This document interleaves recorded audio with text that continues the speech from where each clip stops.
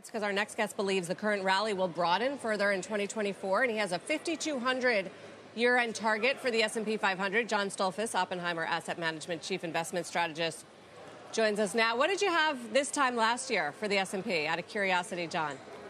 This time last year, it was 4,400. People thought we were overly optimistic, and we were fortunate. It was a good target.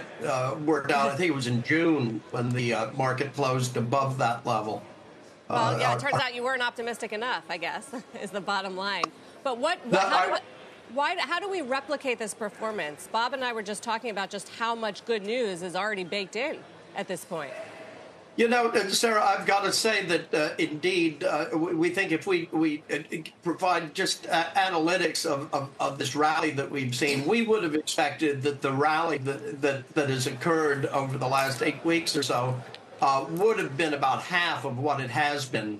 But what really affected it, as you both mentioned, was the drop in the 10-year yield, which brought back which created a lot of capitulation by bears, and that process brought a lot of money into the market.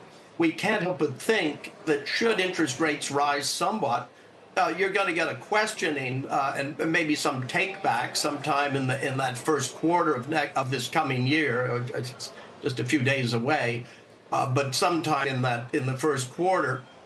But that said, we think the fundamentals are getting better. The Federal Reserve continues to show the Ben Bernanke legacy of high transparency, communicative stance, and great sensitivity to the effects of practicing its mandate on the economy. So maintain the resilience in the economy, provide for a market that provide for interest rates that don't kill employment. We could very well skirt a recession or maybe even do a soft landing, and that should be good for stocks. And we think underlying all this robust nature of the rally that we've seen is the resilience that has been identified by investors in terms of corporates, labor, and the consumer throughout this Fed funds hike cycle, particularly recognized this year. John, it's Bob. Happy New Year. Good to see you. You're the top dog. You and Tom Lee have the highest estimates on the street. Both of you are at 5,200 for the year-end 2024. And I notice you have an earnings projections of $240. So I do 5,200 into 240. I get a multiple of 21.7. Is that right? That's a very, very high multiple. Is that right? And what would justify such a high multiple? The thing is, you know, we're close to that now, or have been for a good part of this year. And we have seen a multiple above 23, which was the peak multiple that we've seen, the average 5-year multiple for the S&P 500. So we're still down significantly from that. One thing you mentioned a little earlier in the programming today at CNBC was that more people today are invested in the stock market than ever before.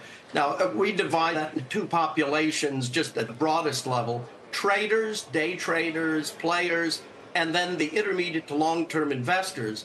And intermediate to long-term investors have really come into this market. Some of it is just because two generations, both boomers as well as millennials and everything in between and after that, are beginning to recognize that Social Security is not going to be able to provide the security that is provided for further generations.